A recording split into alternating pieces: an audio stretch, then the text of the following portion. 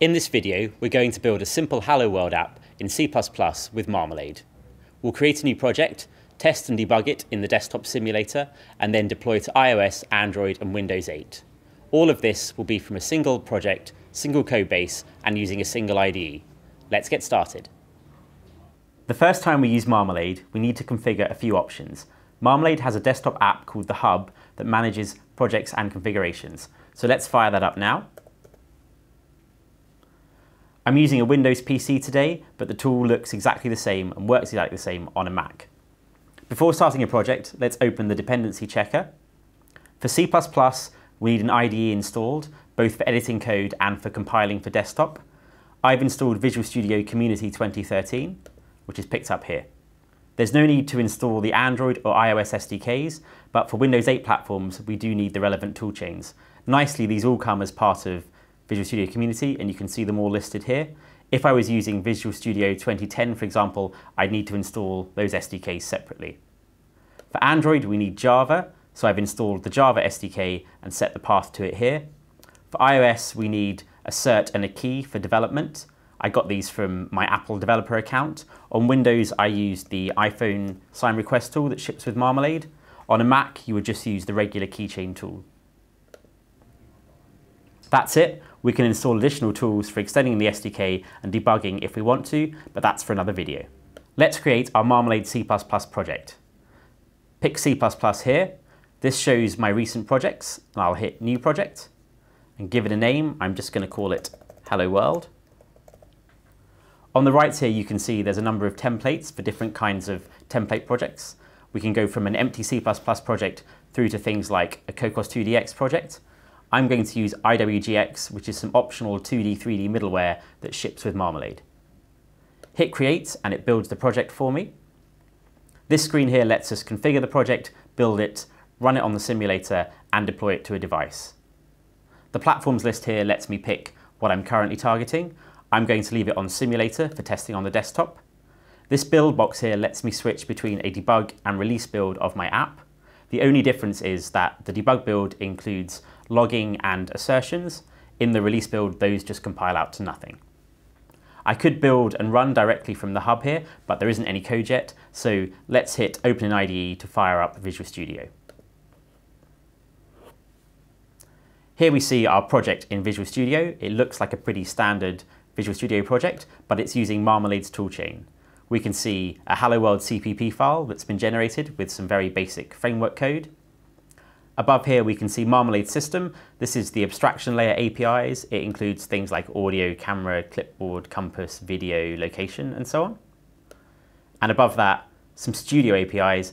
This is the IWGX rendering API we picked, and some dependencies like resource management. Finally, we have an MKV file. This is our Marmalade project file. It does things like includes the files, sets subprojects, sets build options, and uniquely for Marmalade has a deployment section where we can set things like icons and asset sets to actually go onto a device. Back in our Hello World CPP file, let's take a look at the code. There's a main function. Main is the entry point for all Marmalade C++ projects. We initialize our IWGX library. We set a clear color to use. Then there's a main app loop. We clear the screen color, we can do some drawing here, then we flush all of the drawing commands to the back buffer, swap the buffers to display on screen, and finally, as our app is terminating, we terminate IWGX, and you'll see we just return 0 at the bottom. Inside our main loop, you'll see 4 Marmalade-specific functions. You can tell they're Marmalade abstraction layer APIs because they start with the S3 prefix.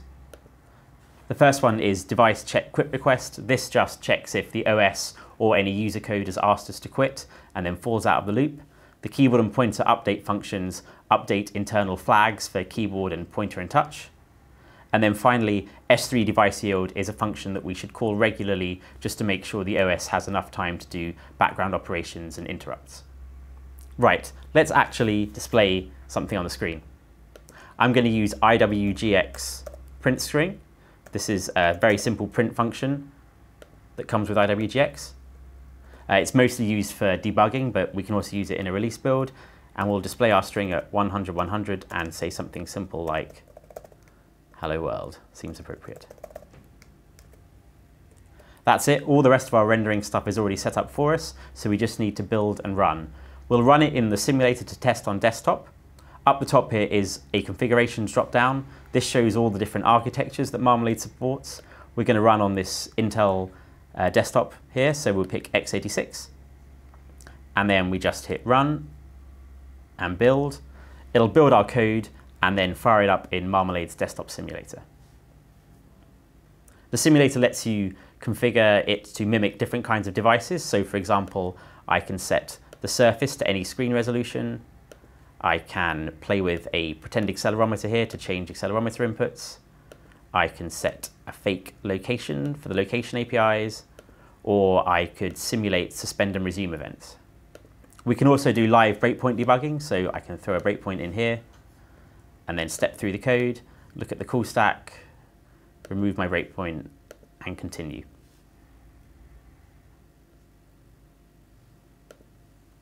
Right, let's actually get this game onto a phone. Both iOS and Android, like most mobile platforms with Marmalade, use the GCC ARM architecture. So back in our configuration dropdown, we'll now pick GCC ARM debug and hit build. You can see it pulling in the GCC compiler to build our code.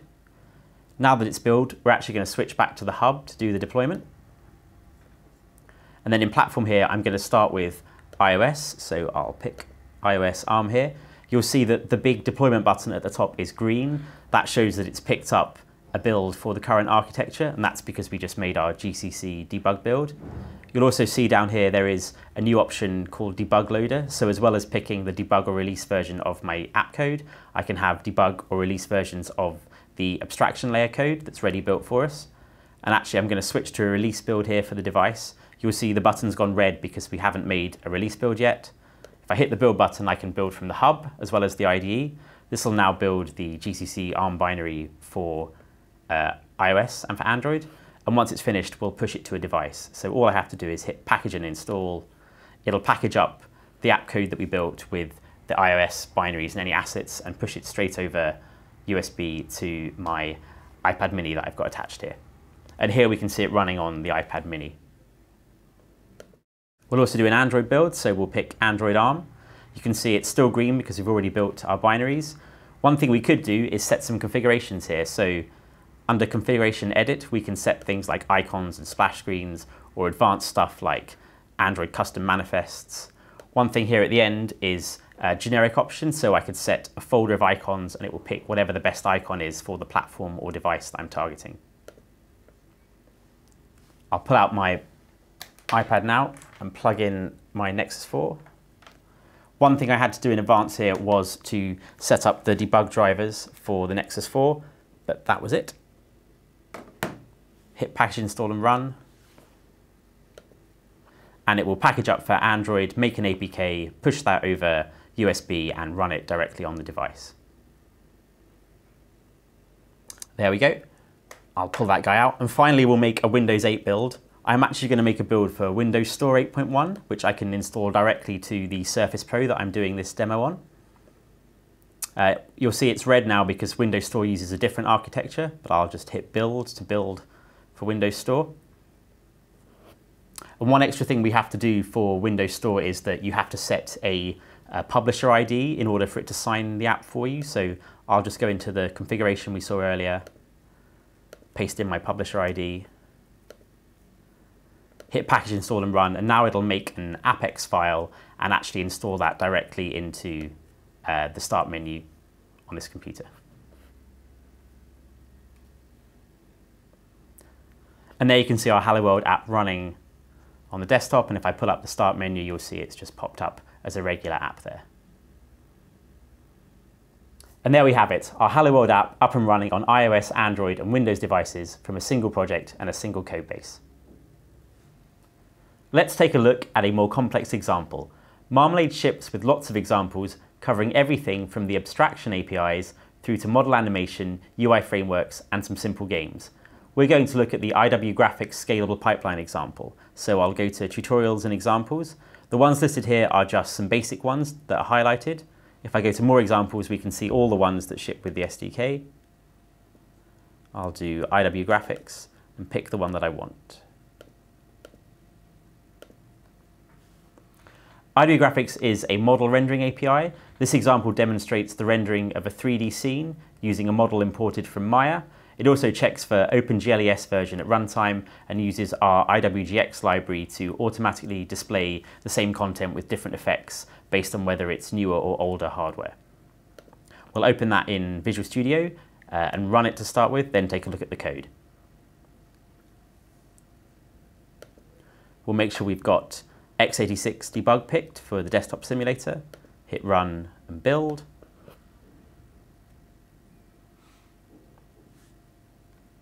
And we'll see that our example here displays a nice little room scene with a motorbike in it, and it's got some reflection effects, including reflection of the TV screen at the front there on the bike.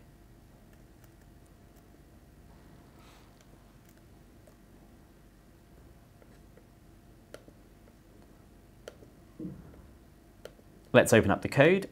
It's all in a single file here, it's quite small.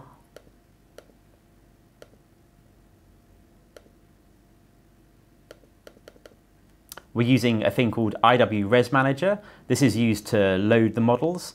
It's a tool that loads groups of objects specified as materials, textures, animations, and so on through a plain text format. It supports things like automatic compression of assets before deployment and compression and decompression of textures to most hardware texture formats such as PBRTC or ETC. Here we can see that it's loading models for the bike and the environment, and before that the actual group that they all are contained in. And then it's loading some shaders.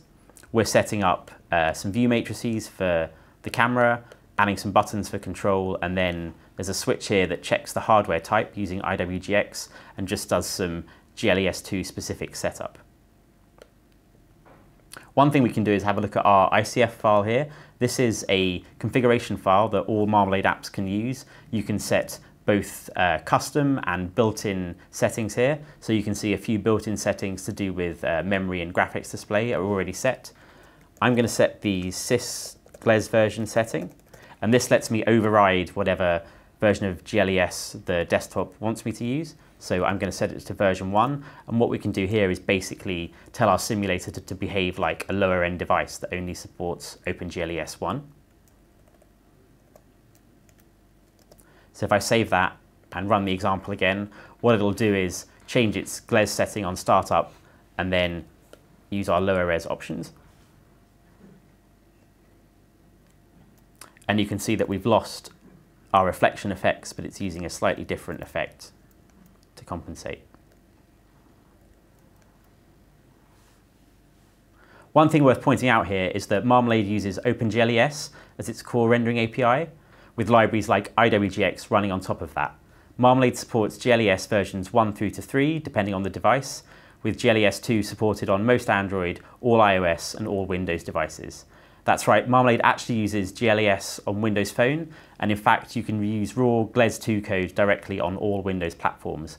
On Windows, including when using the simulator here, Marmalade runs OpenGLES via DirectX drivers through a custom translation layer with barely any performance penalty. We can turn this off through the settings under Preferences Display, and here switch to using just plain OpenGL. But it's worth noting that for the Windows 8 store on desktop and also on the phone, there are no OpenGLES drivers, so we have to use the DirectX backend then. Let's take a look at Marmalade's extensive ecosystem of third-party services and extensions.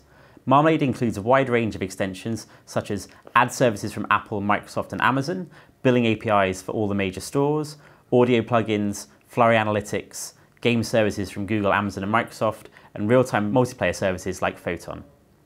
If we go to the code tutorials here, we can actually have a look at the examples that ship with the SDK for these. So under the S3 folder, there is basically an example for every extension that ships. So things like Amazon Ads, Flurry, Facebook, all the different billing APIs. What we're going to do instead though is go back to our little bike example from earlier and add the Amazon Ads API as an example to this project. So we'll open the project again and switch back to the IDE. The first thing we need to do is basically just add Amazon Ads as a sub-project to our project. So we'll open up the MKB file and just drop in S3 Amazon Ads in the sub-projects block.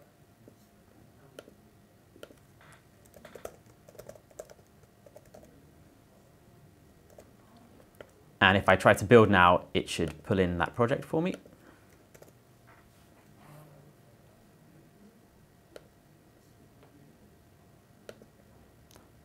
Now in our CPP file, let's add some code.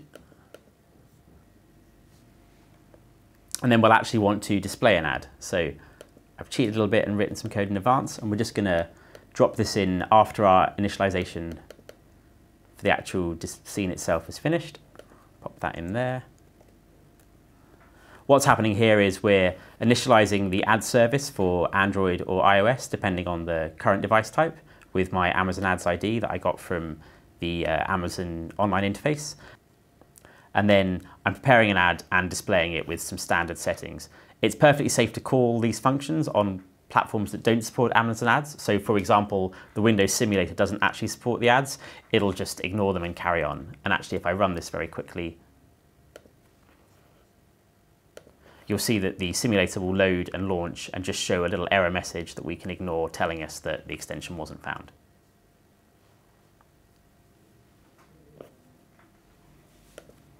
And then it continues as usual. Let's make a build for Android and actually put it on a device and run it and see the ads. So we'll switch back to the hub, switch to Android as our target platform. We're going to make a release build, build it, and then package, install, and run. I'll make sure I turn flight mode off on my phone, otherwise no ads will actually be able to load. And that's it. A very simple and easy to use extension for displaying ads in only a few lines of code.